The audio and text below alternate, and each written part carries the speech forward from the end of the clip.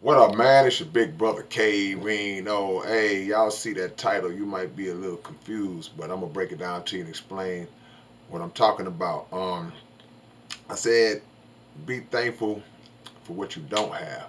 Sometimes you have to be thankful for what you don't have. There's a lot of things that in our minds we say, man, if I had this, if I had that, man, I wish I had this, I wish I had that. But you are putting your desire to have things over your mental capability to deal with having those things. Some of us ain't ready.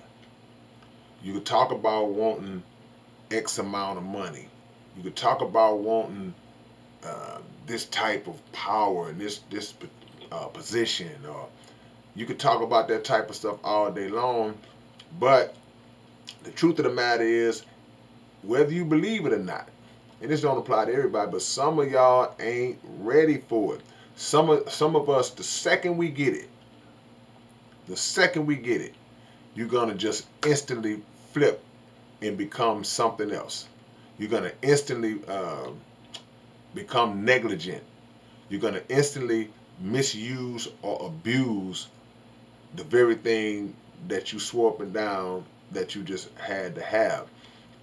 We see it with money all the time, and people will say, "Well, no, man, money don't change you. It just unleashes who you really are." Yeah, and I believe that because what money does, uh, and then the right amount of money, what the right amount of money does, or a big amount of money does, um, it gives you access.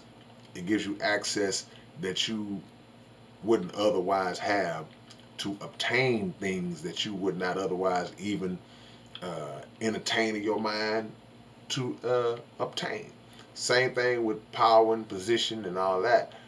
You get a certain job, you have access to certain information. You have access to the money. You have access to the codes where you can get into certain things, and before you know it, you scamming and you taking a little bit off.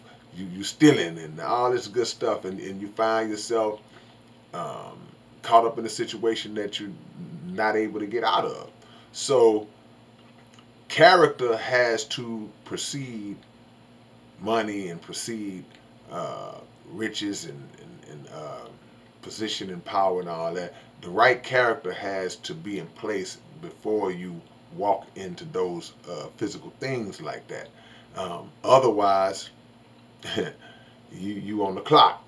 Otherwise, the hourglass has been turned over for some of us the second we get what we claim we want. Oh no, man, I wouldn't do that, man. No, man, I'm gonna do this, I'm gonna do that, you know. And we immediately engage in self-destructive behavior. Um, we see it with small amounts of money. Some people that get $50,000, which is not a lot of money, but you'll get $50,000, and that amount could be, it can become a lot of money, and it can, you can do a lot with it that can push you forward in life if you use it right. But some people that get 50 racks and spend 40 on it, 40 of it on some jewelry.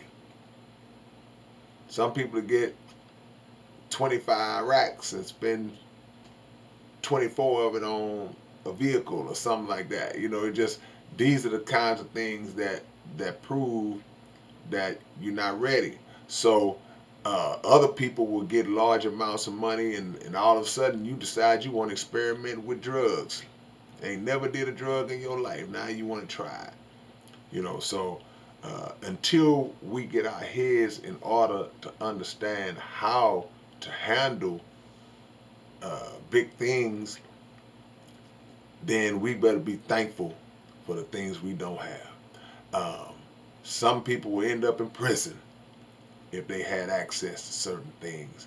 And it's crazy because after people do get caught up in those types of situations and they make it through, those who are blessed to make it through, you hear them say it sometimes, oh man, you know what, man, shh, if I would have never got that money, I would have never went to prison.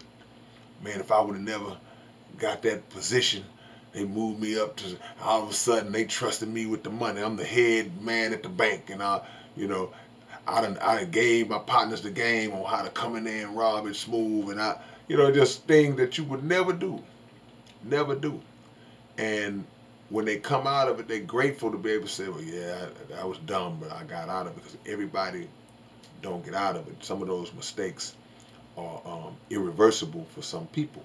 So next time you're saying and talking about or looking at somebody else who has a lot, who has the things, and you looking at it like, man, I wish that was me. Man, that should be me. Because that's one of the things we always say. It should be you. Sometimes you say it should be you instead of the person that have it. But next time you thinking like that, a matter of fact, even saying that proves you're not ready. But the next time you're thinking like that, focus on character. Pray for richness in character.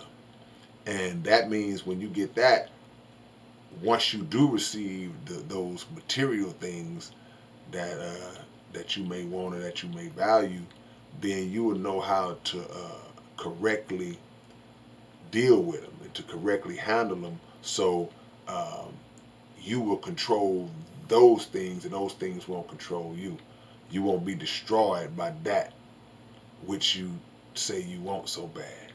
All right, man, it's your big brother, K-Rino. Some of y'all ain't ready, so be grateful. All right, catch y'all later on. Peace.